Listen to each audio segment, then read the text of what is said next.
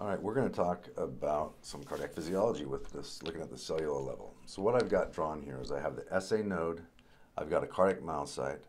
We're going to draw the neurophysiology, the waveform for the SA node, and then we're also going to draw the physiology for the cardiac cell. But first what we're going to do is we're just going to look at what's taking place, the different types of channels that we have on the SA node. So we're going to call this our SA node, okay? This is our myocyte. Now, the SA nodes and the myocytes have gap junctions that connect them. And so as you already know from your reading and the videos, that the SA node will spontaneously depolarize. The SA node has some channels on it. So one of the first ones we want to draw here is what's called an IF channel. It's called an IF channel because they're kind of funny. And so when researchers first found them, they called them ion funny channels. Now they're just called IF channels or ion flow channels. But what IF channels do is they allow sodium to come in the cell and potassium to go out. Now, if I have an IF channel open, I'm going to have faster inflow of sodium than I have efflux of potassium. The reason for that is because even though chemically they're going to flow at equal rates, what's going to take place is I have negatively charged anions in here which attract the positive charge of sodium. So sodium flows faster in, the potassium flows out. So since that takes place, what's happening is as sodium comes in, it brings its positive charge, and we're going to see an upward deflection going like this, moving towards -40. So right here, my IF channels are open, and I have sodium moving into the cell. As I move up this direction, I'm going to open another class of channel. This next one is called a T-type calcium channel. T stands for transitory.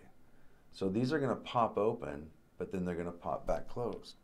So as IF channels are opening, moving up this direction, and the positive charge is coming in, now the positive charge of calcium is coming inside too.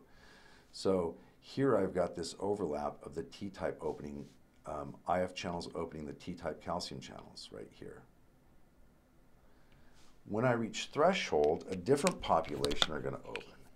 Because now at threshold, what's going to take place is I'm going to open up my L-type calcium channels.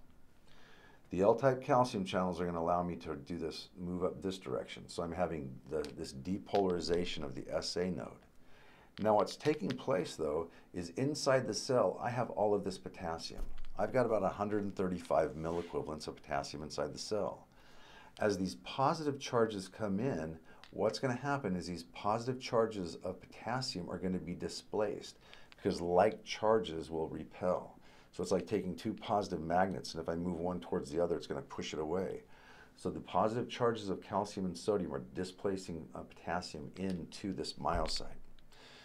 Well, let's finish off this. So the L-type calcium channels, up here what's happening is as I move this direction, I've closed my IF channels. I've closed my transitory T-type calcium channels.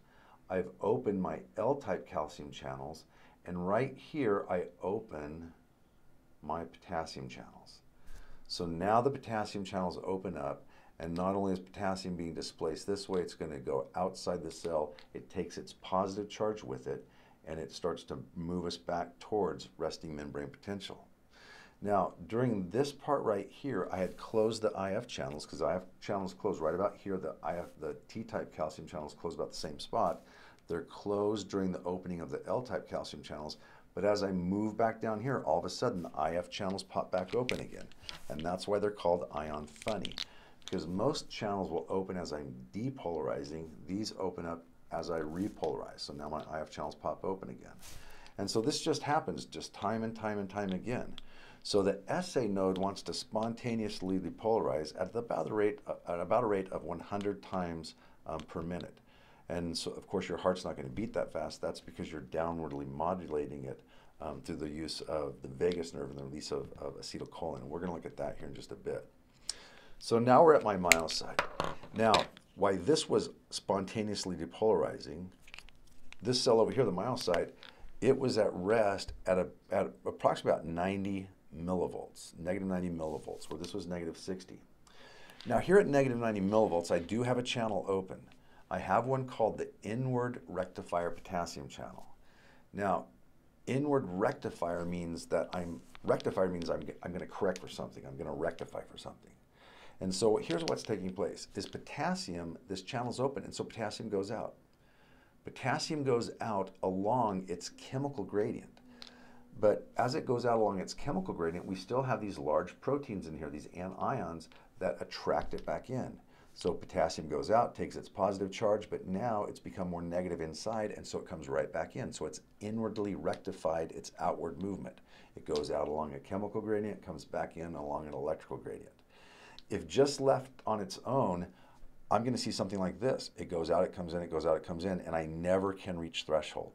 However, when the SA node fires off, because it's gated, I have the gap junctions that allow the potassium ions to push their charge across, it is going to pop open another type of voltage gated channel.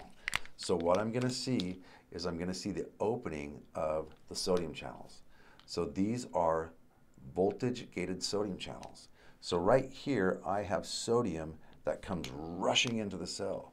So now sodium is rushing into the cell, and that's why you see the strong up spike right here, because I have about 140 milliequivalents of sodium outside the cell and about 12 to 14 milliequivalents inside the cell.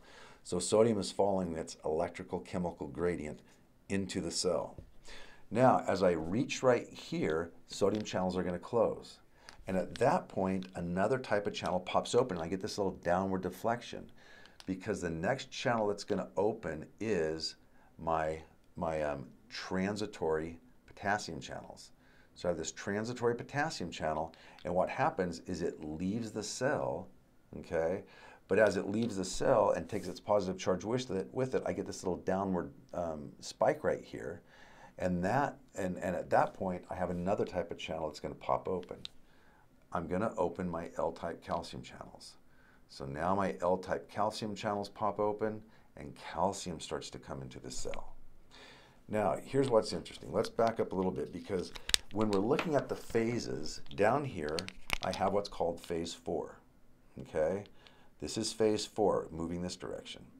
At that point, it was the inward rectifier potassium channels that were open, and nothing was taking place because it would move in, it would move out, and then come back in.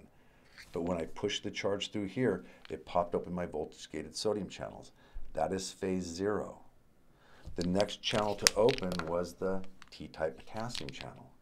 I had this little downward deflection at phase 1 because the positive charge was moving out, making it more negative. And then, because the L-type calcium channels opened, I now swing out this way on my plateau. But notice something.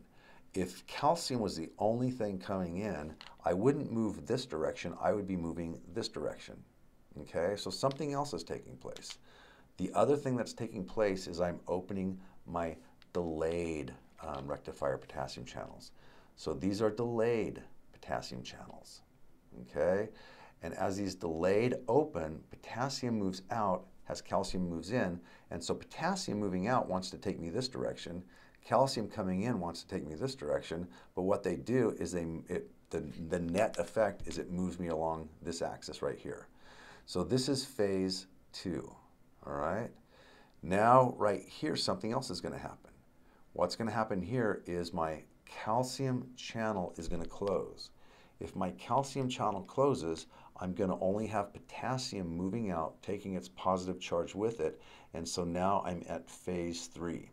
So these delayed potassium channels are open, but now they're starting to close. As the delayed potassium channels close, the inward rectifier potassium channels start to pop back open. So I come all the way back in on here. I'm closing my delayed, opening my inward rectifier potassium channels, and I go back to phase 4. And so I've just completed a single heartbeat, and now I'm going to wait for the SA node to give me the next heartbeat. All right, we're going to stop there.